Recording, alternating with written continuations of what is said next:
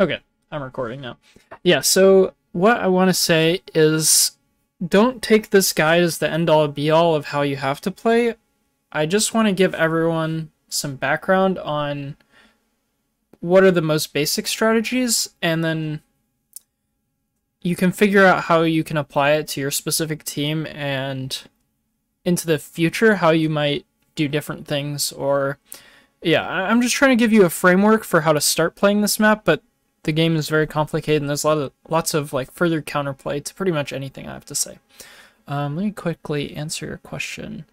Newcomer, you just need to have never played comp before, but you can have 50 hours to 10,000 hours. Yeah, it's probably best to start with like, I don't know, start playing a bit and maybe have more than 500 hours before you really start, because you're just going to struggle to ever kill people who have many thousands of hours. But yeah, so let me get started here. So I'm going to be talking about two mid-fights, and you'll see on all the slides, flank will be denoted by the yellow outline, and combo will be denoted by the light blue. I'm going to keep this at the highest level that I can, so like I'm not going to go over all of the callouts, or like you can ask me questions and I'll clarify, of course, but gonna leave like a lot of the basic callouts and rollouts and stuff like that out of this because it's just not that relevant, and the resources already exist in better forms than I could ever make. So we're gonna start with the mid, which this is the most standard setup that you see. You'll have your flank classes roll out from catwalk and play on the top left. You'll have the rest of your combo roll out through saw.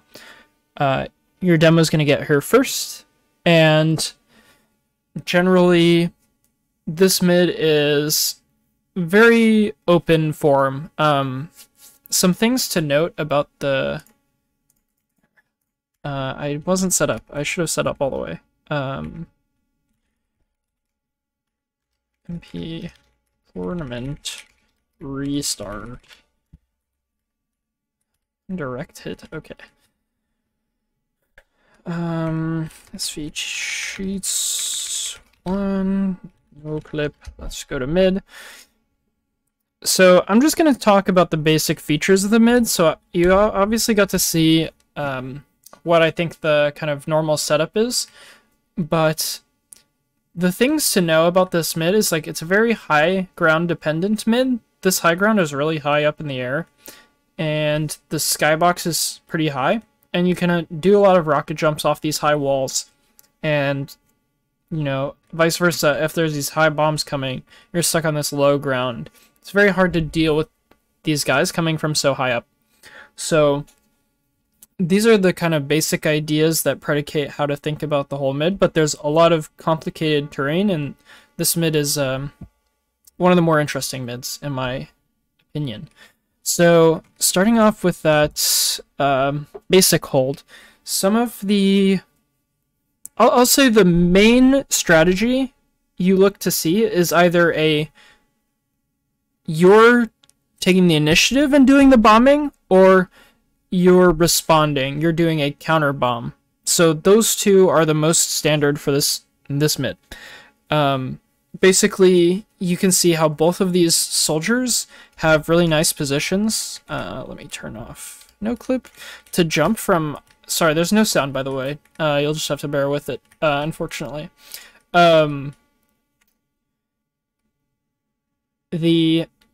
Sorry, I lost my train of thought. The soldiers have nice positions to be able to bomb from. This soldier can bomb off this roof and get really high. That wasn't even a good bomb, and I still got way up there. And vice versa, this soldier can bomb off of this thing and get pretty much anywhere onto the mid. And so a lot of the mid is predicated around those two bombs, or just those like general ideas of bombs, because both soldiers can kind of spring into action at any time. So generally, if you're the stronger team, I recommend being the initiator, and if you're the weaker team, I recommend trying to respond and do the counter bombing. So what that generally looks like is both soldiers want to go at the same time, and they'll want to count it down like 3, 2, 1, and then they'll jump. And usually they'll land like right here, go into their saw, get their pack, and then they're just really annoying. Like, if you're a soldier behind the enemy team, you can shoot at them from right here. You've got this nice angle, like you can shoot out the door because of the right-handed rocket launcher angle, and this is just a nice position. So trying to stop the enemy team from doing this to you is kind of the basic idea of the counter mid, which I'll talk about later. And then what it might look like from the opposing side is usually this counter or this bomb is going to come. So as soldiers, you can generally look at this and see where the other team is starting to move, and then you can bomb following the original first bomb from the other team. So looking for where their soldiers are going, where their team is moving, and then looking to just bomb a bit more directly and counter their aggression with your own aggression. So hopefully that makes sense. Your positioning is just generally you're looking to set up on good height. I can talk about the specific classes, of course. As demo, you're going to be the first one to the mid. I'll start off with, you're looking to first exchange spam across point with the enemy demo. Then you're looking to deny a lot of high ground, so putting traps on height, putting spam onto these, vice versa, the flank classes will be on the top right. Putting some spam up here is always going to be, you know, fruitful for you. And locking down space is always going to be your job. One common mistake from demo I see a lot is getting too aggressive and walking across. Demo man is very, you know, prone to being killed by soldiers and scouts, but he has more answers to scouts than soldiers, so walking forward is generally not a good idea because you can get killed from high ground and you don't have very much to say about it, versus if you play a little bit more passive, you can charge your stickies, you can put traps, and you can preserve your life while having some like impact from range basically, and letting your team do a lot of the dirty work. So that's what I recommend on demo. As pocket scout, you're looking to stand on shed and deny a lot of space from their soldiers, and you really want to be tracking their soldiers at all times to make sure they can't freely get on top of your demo and medic without you having something to say about it. Vice versa, flank scout, it's the same idea. You need to be looking for where their soldiers are, and if you can dominate this high ground because no one's looking at you, you should do that. But otherwise, you're looking to, again, catch the bombers and try to pick off soldiers when possible. Usually as flank scout, if one soldier gets killed, so like say your pocket scout takes out one soldier, it usually frees up your duty. Since now you have 2 scouts compared to their 1 soldier, it allows you to be more aggressive. So that's what I would look to do as flank scout. If you get a pick, you should look to move up to this forward high ground with your team, if your team is able to move forward, and then you can take a more forward position and end the mid. So yeah, that's another thing I want to talk about, is how crushing this high ground is. If you can stand up here and they can't contest you, they have to leave, pretty much. Soldier or scout shooting like this mid-range damage is going to be too great for them to ever have a way to play this mid. So if you can get up to the top area without them being able to say anything about it, then you're going to win the mid. Next, so I talked about the soldiers, finally is medic. So when you first get to the mid, you're going to look to connect your demo, get your demo to 1, or is it 245? 265? I forget. You're going to get your demo to full buff, and then you're going to connect with your pocket scout, and make sure your pocket scout stays at 185 as long as possible. You pretty much want to do everything in service of your pocket scout here, and your other goal is to have your eyes up. So say you come into the mid from here, heal your demo, you heal your pocket scout. Your main goal is to find their soldiers and keep your eyes peeled, because you want to track them as much as you can so that you can avoid dying.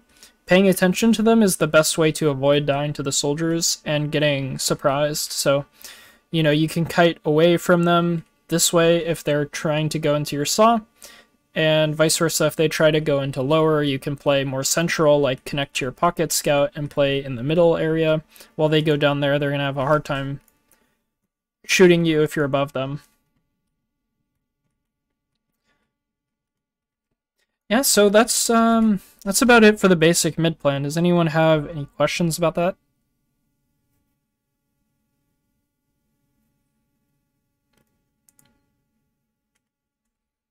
Cool. I see no typing, so I'm going to continue. So the alternate mid plan is called cat, the cat mid, or obviously this is called catwalk. So rolling out on catwalk and doing a sort of double soldier on this left side, trying to receive the bombs, and then using counter aggression later. So there's a lot more that goes into this mid than just, you know, what I've presented here, and there's a lot more like complex counterplay, especially as you get into the higher levels. So this isn't like at the end all be all. But let this be a good idea. If you're having a lot of trouble dealing with their aggression, playing the default mid, try this out. Receive their bombs, use your double soldiers on high ground here to shoot their bombers, and then later walk across, take this high ground, and see if that works for you. So that's my recommendation. Yeah, so that's it for mid. Next, we're going to talk about all of the holding with all over the place. This is going to be a little bit out of order, but we'll just go slide by slide and we can talk about it. So we're going to start with holding mid / pushing into second. So if it's even, this is the kind of setup I would recommend pre-sack. Usually you're going to want to have your pocket soldier or just both your soldiers in the saw area. They're really good at fighting in there, and vice versa. The scouts are better in an open space, so being in this yard area or in the yard in second is going to be much nicer. But usually in this even, or sorry, in the even situation, you're going to look to do a sack, which I'll talk about briefly in a moment. But in the add situation, you have a couple of options for pushing. So going lower is going to be better when you don't want to use the Uber, and going saw is going to be better when you do want to use the Uber. It's just the general rule. Saw puts you much closer to them and allows you to bomb into them with the Uber. I wouldn't say it's very good, but that's what you want to do. And lower, you're much further away from them. It allows you to walk in for free over time, and you look for kills if there are any sort of caught out players. Let me go in game. You can walk lower. You can look. If there are caught out players, can I kill something on shed or fence? And usually their combo will be leaving quite far away. So can I catch anything? If no, you just walk in, take the space, and eventually cap the point, force them away. Lock out all these doors with projectiles. That's what you're looking to do. Sometimes there just won't be anything for you to take other than the point, and you just want to avoid getting forced if you come this way, because that's kind of the worst case scenarios, like they get an Uber for only... you're trading your Uber for like only 1 or 2 picks sometimes. If you can trade for 3 or 4 picks, that's when it starts to become worth it. So next, I'm going to talk about leaving. So if you're disad or you just want to be passive for some reason, but usually that's disad. I like to recommend something that isn't exactly meta, but I think should be. So what I recommend is having your pocket scout play on the enemy shed. Let me quickly go over there so that I can show you what I'm talking about. So if you're pocket scout, you can play on the shed. You can watch lower all the way, and you have decent vision onto saw. That's not foolproof because they can still obviously get in there without you seeing, and they can use. But something to be aware of is you have great vision all the way down here. And if your medic play is right here, you can play beam length, and you can both leave out of kitchen. which is a nice thing because it's not quite meta, so people aren't usually prepared for this idea. Oftentimes, oops, I didn't mean to do that. This one. Oftentimes people will be leaving out of Saw. They'll play like further back here and they'll watch from far away and they'll leave this way. So usually the enemy team is looking towards Saw. This can kind of subvert that expectation, but the practical reasons are why I recommend it. You have great vision, you have a nice escape route here, and the main point is your roamer can have so much impact playing deeper in Saw and then moving backwards as necessary. But having your roamer spot super deep here is like necessity for this sometimes. Unless you know that they're gonna come Saw, like because you don't see anything lower. So having this guy spot aggressively and then potentially sacking is a good idea. Otherwise, as demo, you're looking to trap. There's so many places to trap on this mid because they're looking to either come in through cat or lower or Saw. So you can trap places like here behind these doors. You can trap like any of these sort of beams, pillars here. You have a lot of props along here to play with, rocks. There's so many places, corners, crevices to hide stickies. So being really creative with your traps here is really good. And then I recommend leaving out of Saw as demo. And just playing height is a big thing when you're leaving. I'll talk about this all the time across many different maps, but playing on this high ground is hugely important. So if they're coming in from lower, you're able to shoot all 4 of your rockets, reload, and then jump away before they can get anywhere close to you. So you want to do that pretty much every time on any map, regardless of anything. So high ground is really good, suffice to say. Then also just something to be aware of. All trying to leave out different doors is a good idea, not getting all trapped in the same doorway. So being wary of that as well. Okay, so, oh, I said passive disad. That's not what this is. This is if you're trying to sack. Let me quickly into second. So what I recommend here is a little bit involved, but oops. Oh my goodness, cannot jump.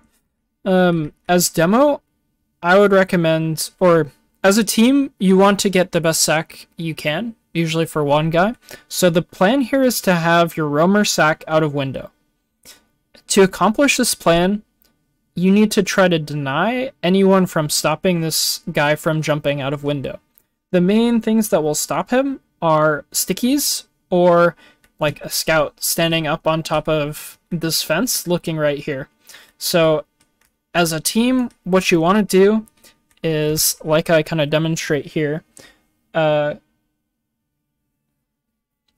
think I flipped the roles by accident. But anyway, you'll want to have one scout kind of watching passively, and as demo, you're going to want to walk lower, and you're going to want to spam these people off a fence. And as scouts, you just want to protect your demo and your medic down here. As pocket, you'll want to just protect Saw, and roamer, you're going to be doing the sacking. So hopefully that seems like a good plan. You can just sack out of window. The bomb is pretty simple, but takes a little bit of practice because you got to jump off this corner. And so you can get to the pack. You have a lot of options too, because you can bomb like more left. Yeah, there's a lot of space to go. So making a read of where the medic is can be important as well. Yeah, that's pretty much it for sacking. So if you got any questions, feel free to drop them at any time. But I'm going to keep moving. So now we're going to be holding second. So assuming they're on last, the kind of important things to know here are you want to have your demo trapping these 2 doors if possible. having players watch them. So your scout's watching lower, usually your roamer is watching this top window, and your pocket is watching this door, and your medic is tanking your pocket soldier, ready to exchange on him in that situation. And yeah, demo, I recommend trapping these two doors. It's really difficult for the other two classes to hold these two doors in reverse if you're the one here. So like say a roamer sacks, so pretend this one of them isn't here, and you only have one soldier and two scouts to defend. If you have your demo in this door, it just becomes very difficult. You have one soldier watching this door, it means there's no explosives watching this door. Versus when the demo plays outside, he can watch both doors with traps. It's something that soldiers obviously can't do. Snakes. Yeah, let me move over and show.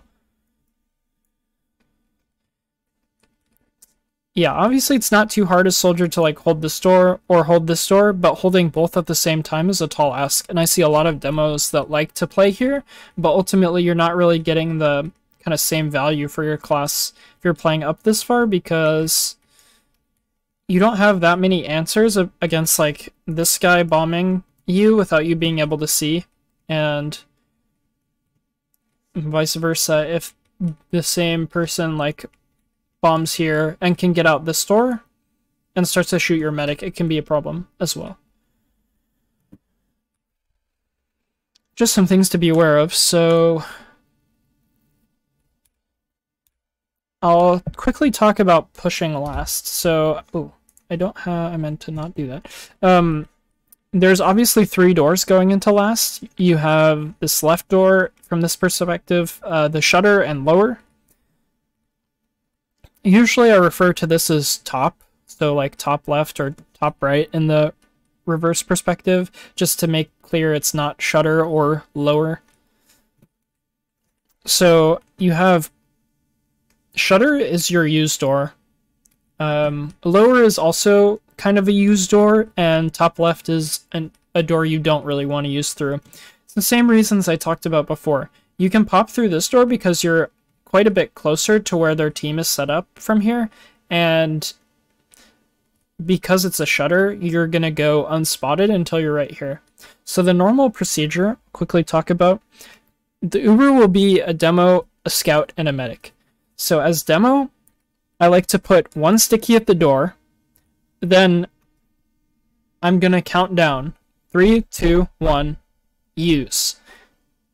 And when, as demo, I say use, the scout is gonna walk through this door, you're gonna det the sticky, and your medic is gonna use all at the same time. So it's gonna happen in quick coordination because the shutter's gotta be open, your scout's gotta be Ubered, and then when you det the sticky, it'll move away any stickies that are outside this door. So you don't want to get, used through here and then just get blasted straight up because there's stickies on the ground. Or even worse, if they have like 8 stickies right here, you get skyboxed up there. Which is like, your Uber's here and your scout's over there. It's not going to be a great time. So avoiding that is what you want to do. Just practicing this simple, everyone goes on 3 and then you go. What you want to do in this Uber is more complicated. Usually you want to either play right or play left, depends on where their team is. If their team is left, you're going to want to go left, obviously, trap that spawn, and try to trap point and play point. Vice versa, if their team is right, you're going to want to, as demo, put stickies on this door, and then trap the point and play the cap on this side. If they ever go into spawn, spawn is so far away from point on this map that you want to try to cap immediately. It's pretty much the only way to win this point is trying to cap fast when they're in spawn. Otherwise, it's very difficult to win this last point. Pretty much, if you're not able to do that within the Uber, you can safely say, let's leave, and it's all going to be, like, if you stay in too long past the Uber, you're pretty much always going to lose. Because they've got a resup right here, so they can just keep resupping, and eventually they're gonna win the war of attrition against you. Hopefully that makes sense. Let me see what else. Is there a leaving second? No. So I talked about, that was the use Uber. The two other doors are a bit more complicated.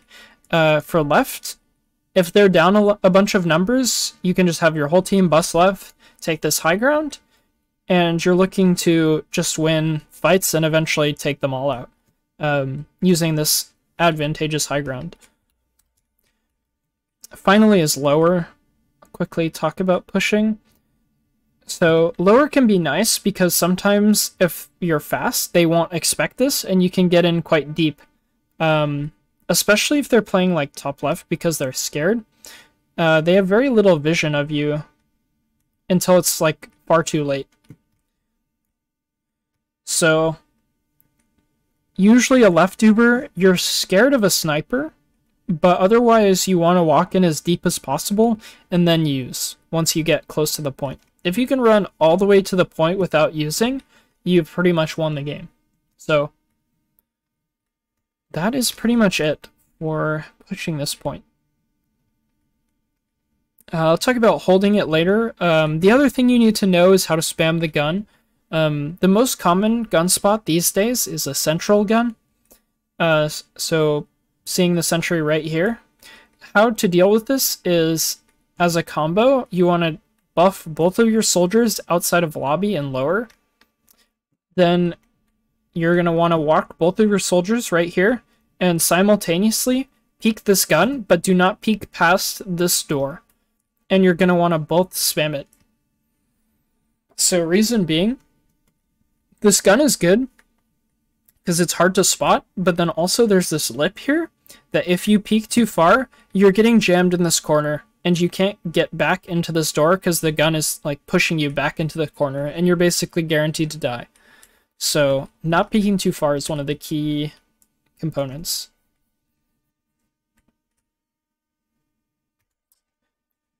Yep, that's all I wanted to teach you about last. So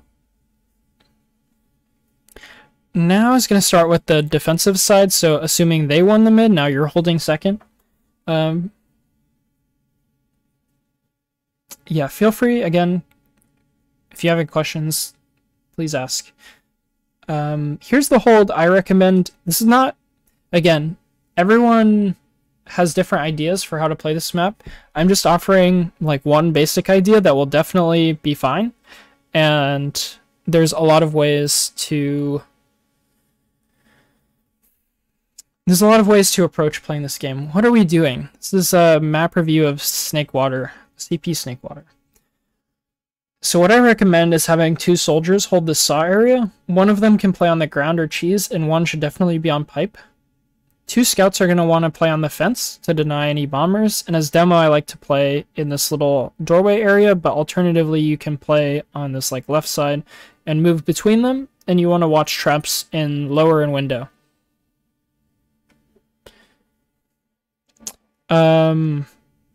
I think here you mean demo reviews. Demos are a different, demos are like a file in the game that you record after playing them, and you can play them back in game, and it's like the exact positions of all the players. That's different from Demo Man. And yeah, as medic, I like to play in this central area, heal your scouts on fence, make sure they're full HP to deny their bombers, and then you want to heal both of these soldiers to be able to deny saw. I'll answer your questions later, Bruins. They're not so relevant to this. So usually they're going to be sacking into you in the even or add situation. I'll tell you about one push, actually, before I move forward from this. So assuming you have some add, what you're going to want to do, this is a bit of a funny push to do, but I recommend to take your demo and scout through lower, and you're going to fake kitchen. So usually they'll have someone set up to spot lower. You're going to walk with the three of you past here to this kitchen door, and then you're going to walk back up this way. So this kind of convinces the team that you're going to go kitchen and use into them. And they're going to react accordingly. They're going to walk away. They're going to be scared. But instead, since they walk away and they're scared, you can just walk up through here and take the space that they give you. So taking this high ground is really important, and just forcing them away without using. It's just a brief idea. Next, I'm going to talk about holding with DisAd on second. So I recommend this setup, being able to sack one of your soldiers from high ground if they come either door, and then being able to leave. And again, it comes back to the same thing, like standing on high ground until they get all the way in, and then, or sorry, not until they get all the way in. Standing on high ground when they're trying to come in and shooting spam, and making it really difficult for them to just, you're just posing problems for them as they try to walk in. Otherwise, there's not too much to say about this. You're just playing passive. Oh, one mistake I see a lot is...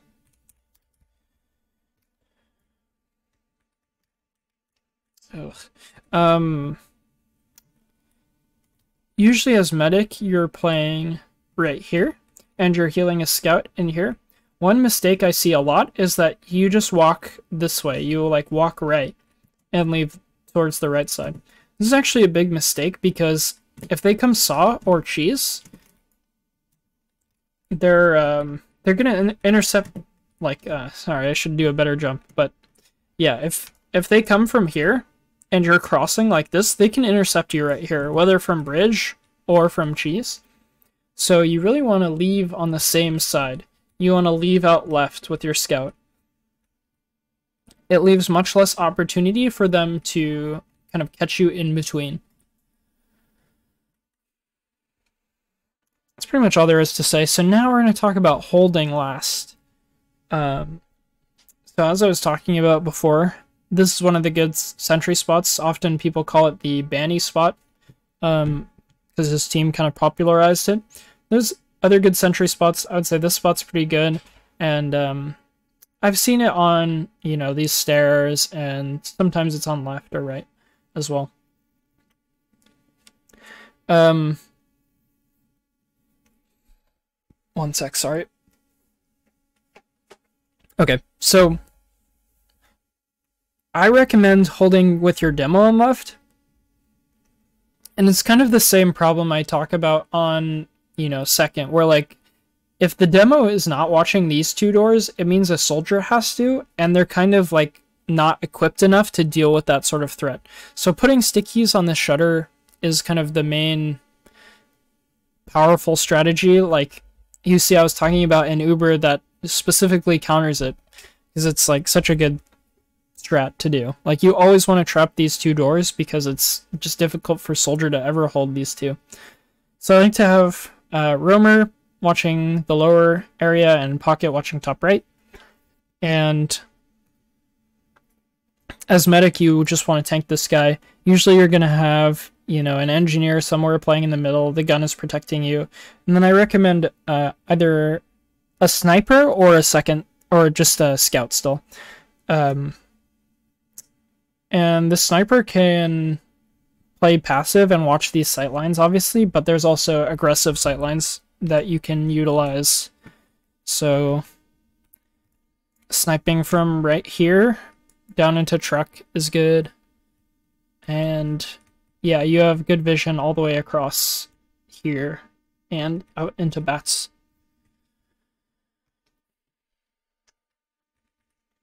Yep, so that is holding with even. Next, I'm going to talk about DisAd. So you kind of have a lot of ways that you can play this, but again, stickies on the shutter. I recommend two soldiers playing the right side. It allows them to kind of cycle on and off of the tower. So usually the Uber is going to come through shutter if it's going to come through. That means on the right side, there's going to be some flank players trying to get in. If you can coordinate your spam to deny those players from coming in, that's going to help your team hold the Uber, basically. Meanwhile, as a combo, usually you want to set up with stickies on point and play above point. So heavy medic demo, for example. You can also have a sniper instead of a heavy. Usually this person like switches off and goes heavy as well. And obviously you'll have an engineer because you have sentries if you have time to set it up. If not, then heavy is the way. But I recommend playing above point because if they come lower or shutter, you have the option to kite once they commit to a side. Obviously shutter, they're coming left, so you can leave right and beat them here. But if they come in right, it allows you to kite left, and you have time to play out the fight once their Uber ends. I don't think there's too much more I want to say about this. Yeah, I also talked about this trap. If you put the stickies on the like lower left of the shutter, you can skybox a scout like way to the right, or like anyone in the Uber way to the right, which just ruins it. So definitely recommend. And that's pretty much it, actually. That's the last slide. So